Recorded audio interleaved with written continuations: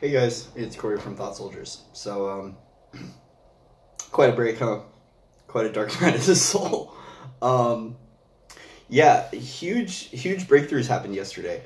And that's why I wanted to make this video about shadow and light stitching, or bringing the shadow to light, and how we integrate the shadow aspect to the light aspect. So, excuse me, what happened was yesterday, I was having this dark night moment that I've been having since last Thursday, after starting some shadow work, and things were coming to the surface. And what had happened was I reached this I made the video, I posted it, and thought it was just going to be this I was setting myself up for this really long and crazy journey that I realized I was inadvertently creating for myself. And someone had commented on the video saying, being the now moment and being in the now presence, and knowing that, that shadow aspect of the past life thing, past life karma, whatever, it sits with me. It's a part of me. But it doesn't have to define the now moment and the now presence that I'm currently trying to live in, which is a state of mindfulness and a state of being in body, and not in a state of fear or worry or so on and so forth. So what I did was I did an ascension coaching session with one of my peers I'm working with, who's just an awesome guy. I'm actually trying to talk him into him and I doing a podcast, because when him and I talk, there's just these huge realizations and breakthroughs that I come up with, and he does too. We kind of hold space for one another to be able to process and come out with these realizations. And we have some very interesting conversations that, go on for hours. So yesterday we were on the phone for 3 hours, and through the processing and coaching him, and just having an open discussion peer to peer. So it wasn't it's not like a I'm here and he's here thing. We see each other eye to eye, and we learn from one another.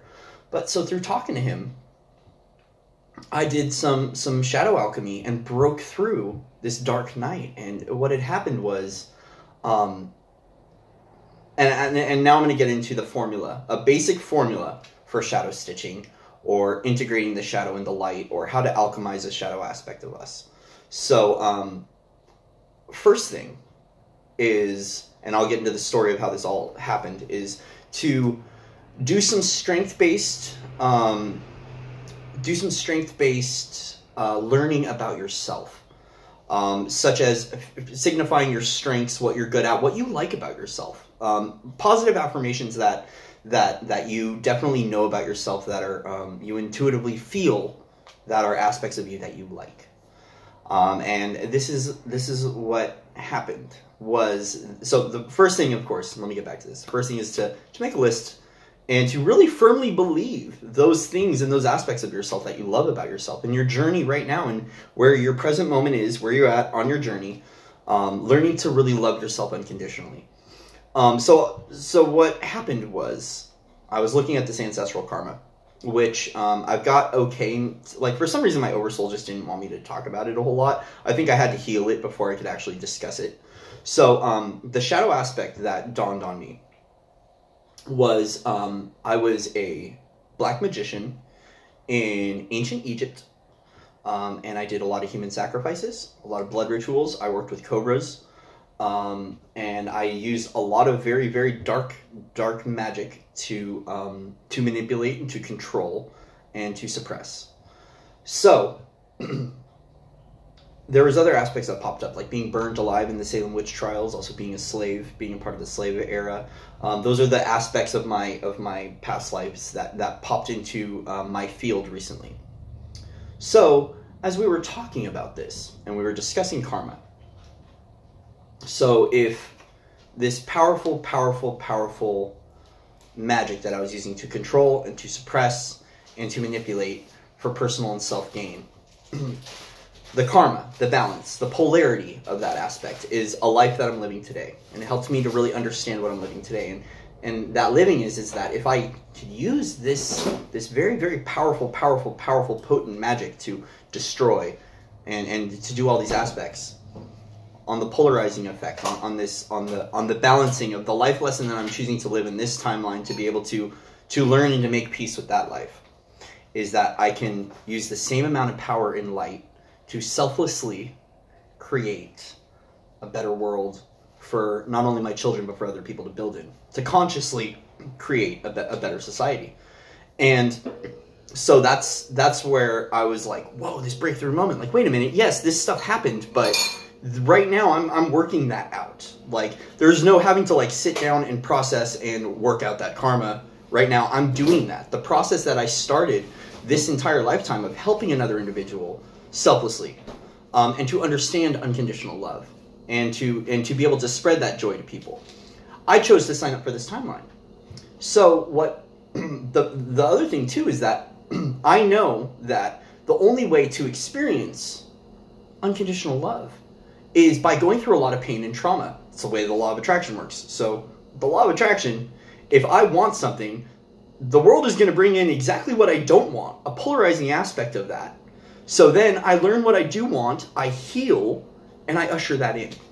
So basically everything I've encountered in this life, this trauma that I faced as a child and things that I faced in my adult life and all these trials and tribulations were setting me up to show me for everything that I do want, so I can use this power, this powerful magic of light to consciously create, to be able to utilize the energies in the universe for good, selflessly, and to give unconditionally and to love unconditionally to build a better world.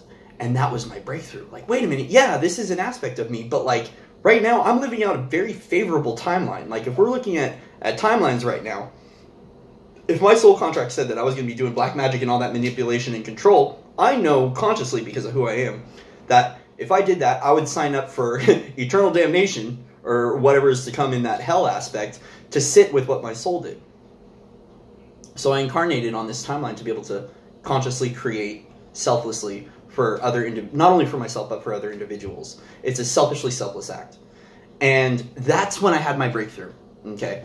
And I wanted, and going back to the gratitude list of like strengths that we find within ourselves, was that I looked at all this past life stuff and I was sitting in that darkness for too long. And so I was sitting in that darkness and it was just like welling up over me. And this is the power of the ego and the shadow. The ego and the shadow, or the shadow ego, whatever you want to call it. Those two aspects are so powerful that if we sit in it for too long and we consciously believe that this shadow aspect is what defines me as an individual, or this ego aspect is what defines me as an individual, will keep me stuck in that mess and in that chaos, and I will thus create darkness for myself. And that was the realization, was that I was sitting in this mud for way too long and I wasn't seeing the gold within. So that's when I had my breakthrough moment and I felt my heart chakra explode and this energy hit me and it created this treasure. It was literally the coal having so much friction and heat to be able to turn into a diamond. And I felt it within, and I felt this energy surge through my body of this like level of understanding of the power that I have. But what really broke this through, and back to the strength-based thing, because I kind of went off on a tangent, was that I looked at the individual that I am today in this moment and in this timeline and in this now presence, this I am and this now presence. And I really love this person. Because what I started to do when I started to do this shadow work was clearing. I needed clarity on who I was, what my energetic imprint was in its true and raw form, without the attachments of traumas, without the attachments of shadows and the spirits that worked with me to be able to understand these various things. That's why we do this shadow work, to integrate, is because we get down to that raw, that golden essence of what is within, which is our natural soul imprint. And I look at that imprint today as I start to do more of this shadow work, and I really like that energetic imprint for what it is. I like me for who I am. I like a lot of aspects about me. Not like, I love them. And so I looked back at this past life stuff and I said, wait a minute. The wisdom that I hold today and the truth that I hold today is a direct result of all of my past lives culminating in my soul all arriving at this single point in time to share this information. That was the breakthrough. That's how I alchemized it, was that I realized that this very, very unsavory scenario that happened in a past life that I'm starting to remember is just one factor of the story of my soul imprint at this point in time and where I'm at in my journey. And when I looked at the strengths and I looked at what I had and all the wisdom I've acquired and all the great things about myself that I really love about myself, as I started to clear the shadow and really start to illuminate certain aspects, was that I finally came to terms with what it was, and I realized that it created the beautiful being that I am today. And that's when it broke through, and that's when I alchemized it and I released it. And I was like, what? My heart blew wide open, felt this energy surging through my body, and I was like, dang, like, I'm a conscious creator. That's what we all do. When we rise to this consciousness and we start to create our reality, I can consciously create a dark night of the soul. I can. If I sit in that long enough, and if I sit in that shadow, okay, for long enough, and I sit in it alone for too long, I can consciously create either a new shadow, or I can get it, that darkness will start to flood. And that's where frequency maintenance and things like that are very vital. Because what helped pull me out of this was I listened to some Tibetan bowl sound healing music. And it shifted my vibration into another direction. I Palo Santo'd the house. I did some clearing where I set up these, they're like kind of transmutation water cups. I put Himalayan sea salt that I bless, and I put it into a cup. And then I bless the water, set intentions to transmute all negative energies across all timelines, all time-space continuum, and all past lives. And I cleared out the house. So I cleared out the house. I did frequency maintenance on myself by listening to the Tibetan bowls. I meditated. I pulled myself out of that darkness. And what happened was this huge realization that this darkness that I was sitting in, and these attachments, and this psychic attack, or whatever had happened over the course of this weekend, was my own creation. It was either an energetic, like, and I don't know what it is. There's so many truths as to what it is, depending on my perspective. But like, when we think of karma like a ping pong ball, I shoot that karma out, it hits and bounces back. So maybe I sent out a thought form, that finally that energy came back and returned to me. It could have been a shadow aspect. While I'm doing this shadow work, it came out and it attached myself to me. That doesn't matter, the what or the why or the that I was trying to do of where did this come from? What can I do to protect myself? The thing I can do to protect myself is by doing this shadow work and clearing those aspects of me, but consciously making a choice.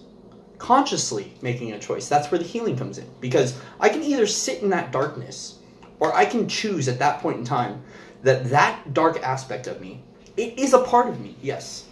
But I choose to not let it control or define the individual that I am today on my path, and cut that cord. And I integrate it. I shed light on it, and I realize that all these aspects of me, the shadow, the light, the ego, the higher self, things like that, all these different things, these factors that make up Corey in the now presence. And that now Corey is a very beautiful, nice, caring, loving individual. And that's what defines the now energy of this energetic imprint that I have, is what I'm doing today. And so I realized that, I'm unraveling this past life karma, but I don't need to sit in it, And so I broke through last night. My heart chakra broke open, and I was like, I'm back. And it was so nice being able to call my friends. I was like, guys, I'm back. And they're like, we can feel you. Yes, you're back. We're glad you made it out. And I made it out pretty quick. I had a few friends that were like, we knew you were going to get out of it. Why'd you set up this, I'm going to go on a break. Well, the whole wanting to go on a break and things too, and I'm going to share this shadow aspect because I love sharing this level of vulnerability, was I just wanted someone to reach out and say, it's going to be okay. That's what happened. I had people reach out that were like, hey man, it's going to be okay. You're going to make it out of this. And I consciously chose to not sit in that shadow anymore. And it wasn't bypassing.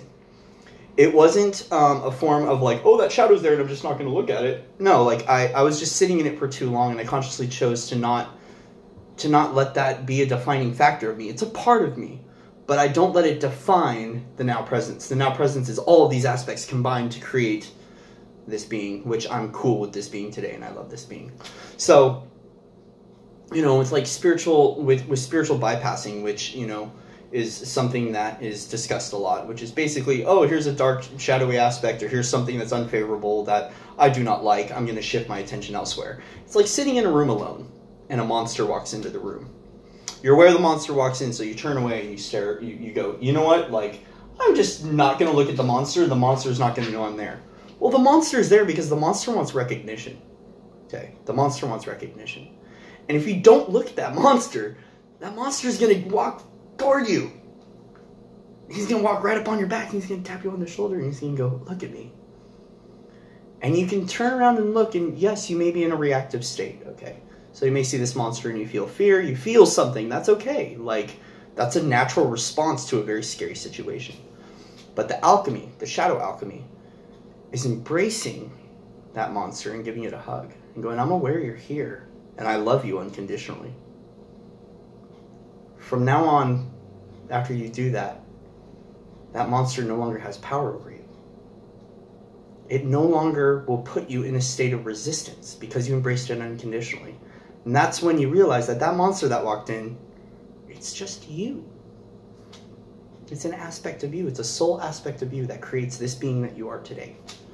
And so I wanted to share this is because what happens is when you face that shadow and you embrace it with unconditional love, that's mastery.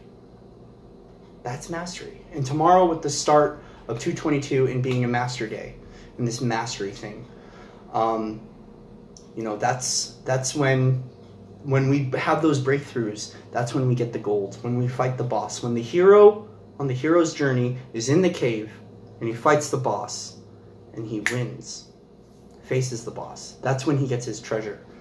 And the treasure to me was this intuitive knowing that all of these soul aspects, whether they be dark, light, ego, so on and so forth, create this beautiful being that it is today. But then I got attuned to the Karuna key, the next level of my Reiki today, and all the symbols that I got tuned to that I'm learning right now all deal with shadow alchemy, with healing karmic past life stuff, with healing traumas, sexual abuse as well, and emotional abuse, protection for psychic attacks, all this stuff. And I realized, like, oh, this is why I had to go through it. I had to go through it because I made a conscious decision that I wanted to go through this to add it into my healing modality so I could selflessly create a better world for for us people, for my children, or for the generations to come. I get to consciously create a better earth by helping to heal not only other individuals, but to heal Gaia through healing myself. And that was like the big, whoa, that was the breakthrough. And so I wanted to share this, guys, is that this is how I stitched my shadow side, and I integrated it, and I let it become a part of me. And it wasn't that I let it become a part of me, it's always been a part of me, but I looked at it, and I chose to not give it power, and to love that aspect of me unconditionally. Because all of this is coming up to finding our better version of ourselves, by loving unconditionally. And you know, I see so much in this.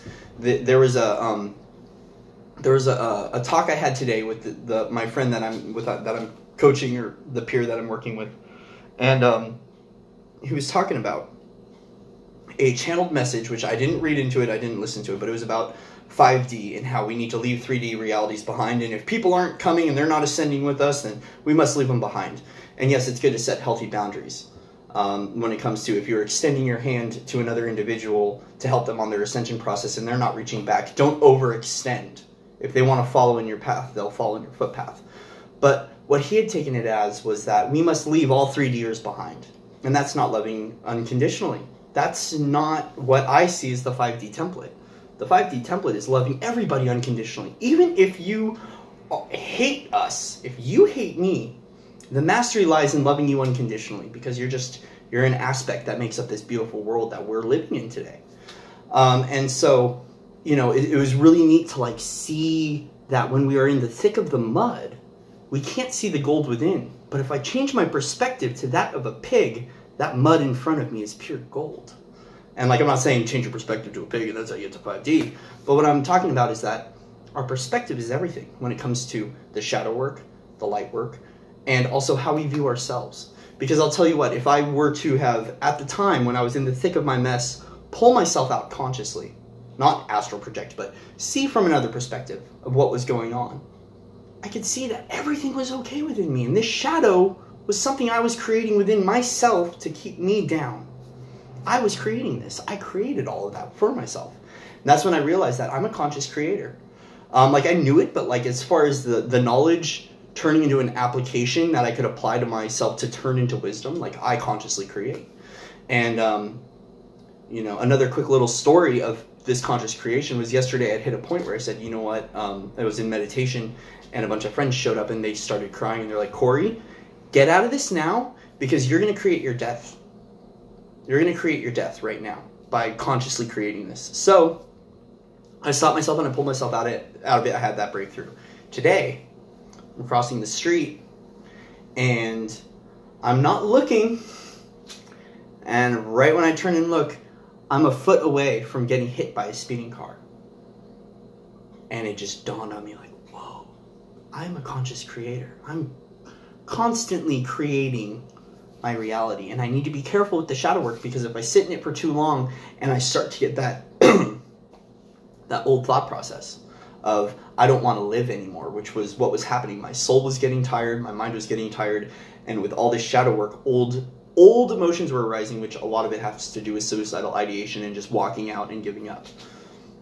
I knew I was consciously creating a reality for myself that would be unfavorable to me and in my destined path, but I pulled myself out, whether it be divine intervention, I did it myself consciously, I signed up to be able to do that, whatever.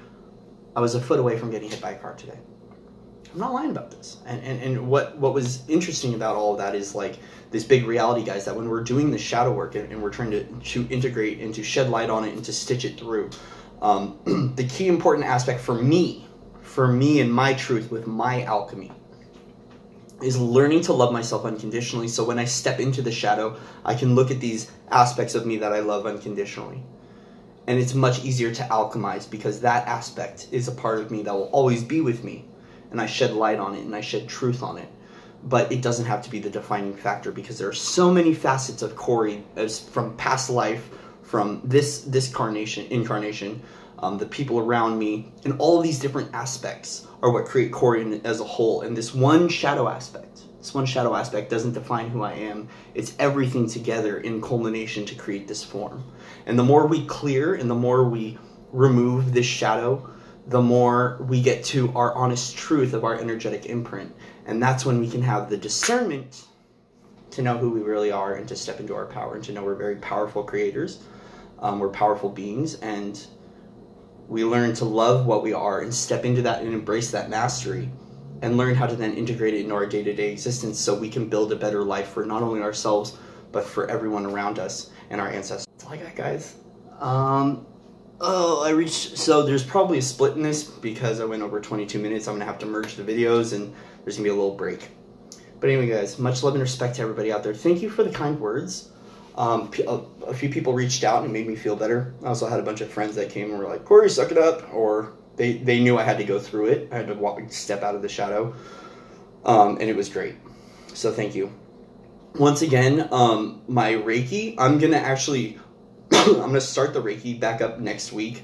So if there's any appointments that have been scheduled for this weekend, I'm going to cancel them to take the weekend to like learn the symbols more, to integrate them and to practice them on myself and also my friends that wanted to be guinea pigs for this new level of healing. And then I'm going to open things up again on Monday. I'm going to keep my prices the same for a little while.